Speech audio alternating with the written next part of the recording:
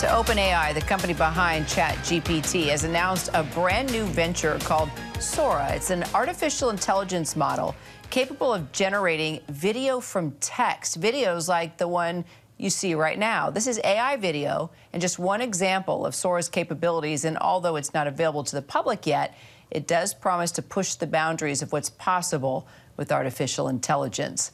Wow. Emmanuel Saliba, you cover all things AI for us. What do you make of this? I mean, it's groundbreaking stuff. Yeah, and I mean, Kira, right now, we aren't going to be able to use this tool at home, but the company did want to show the public the capacity that they had to generate realistic video from simple verbal cues. But they're not the first to do it. There are other companies on the market like Pika Labs and Runway who have been developing these text-to-video models.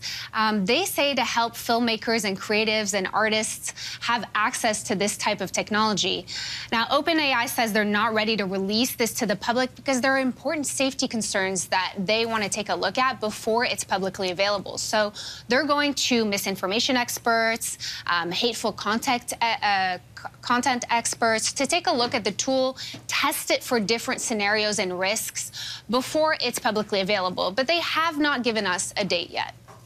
Speaking of risks, you know, we're approaching, well, we're in a big election year. You know, come November, we're going to find out who's going to be the next president of the United States. There's always been a threat with AI and information and politics. How are companies thinking about that at this time? Well, 20 major companies, tech companies, announced today that they're going to work to prevent deceptive AI from impacting global elections. Because it's not just our country voting, but 4 billion people in 40 countries around the world are going to be voting this year.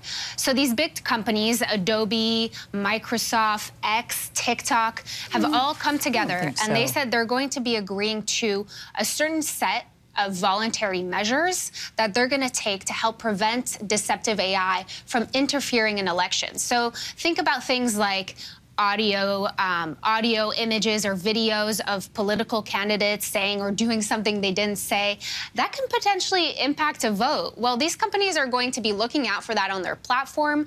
They're going to want to detect it, label it, and they announced a whole set of 8 measures that they hope will encourage governments to take action. All right, Emmanuel Saliba, thank you so much.